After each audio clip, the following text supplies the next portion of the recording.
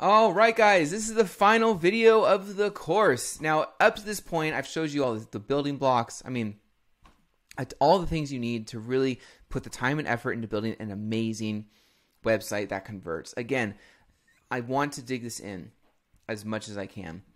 The best things that you can produce in your agency that actually produce results, first of all, they're really simple. They're not complicated.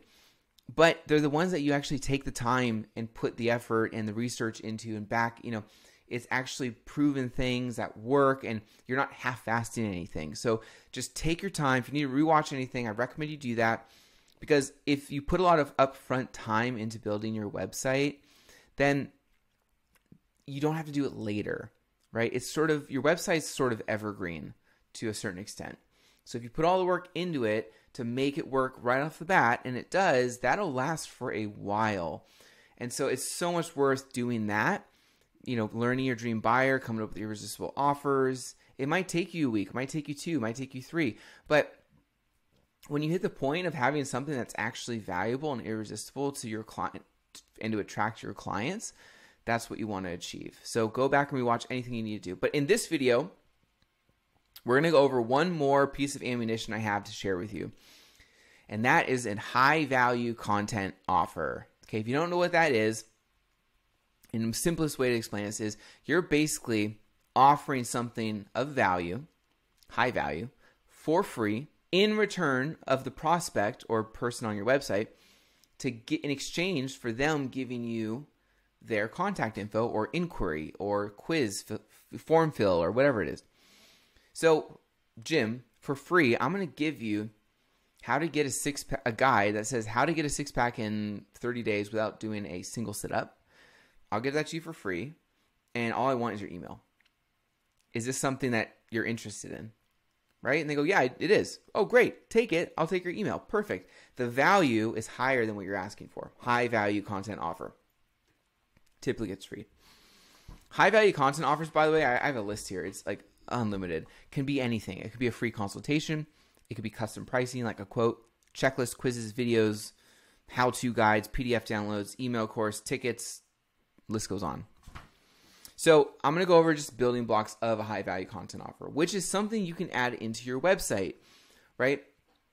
So when you get the call to action part of your website, you can have this as a very low resistant entry point into your business ecosystem.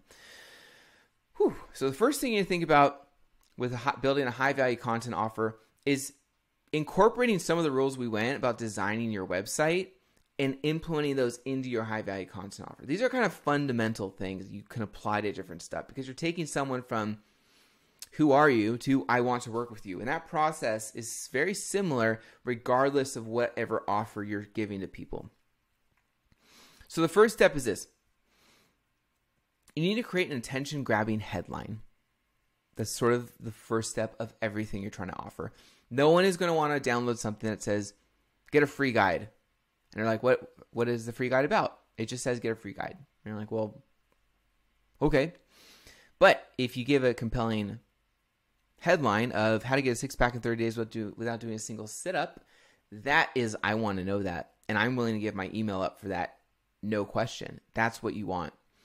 Come up with a great, compelling attention. Remember, grab them by the throat and demand their attention.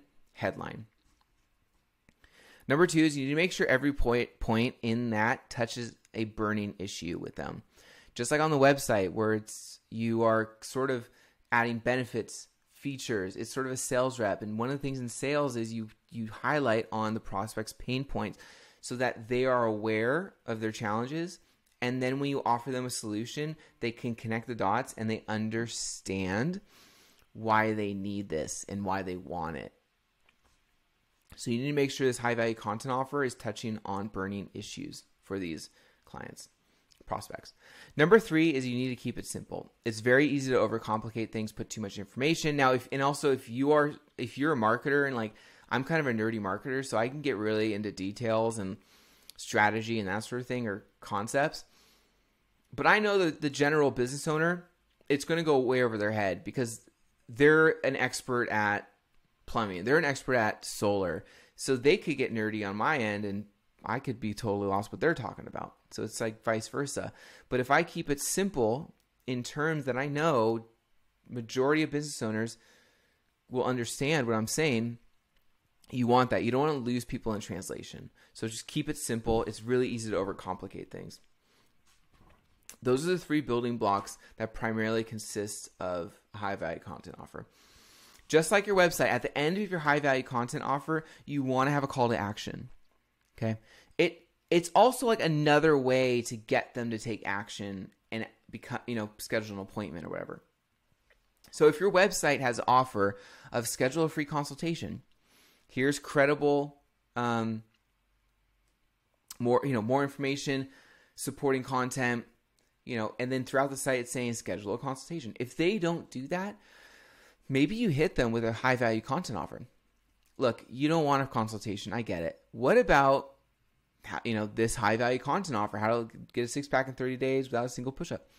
And all you have to do is less than a scheduled call. Just put your email in. And they go, I'm willing to do that. So you get them at a lower resistant entry point. They go through the high value content offer in a format where it still sort of pitches them just like your website does. Highlights their pain points. It's simple. They understand it. Then at the end, since you have supporting content in there, you kind of see where this is going. Now you reestablish a call to action. Hey, are you ready to schedule a free consultation now? Because we warmed you up even further.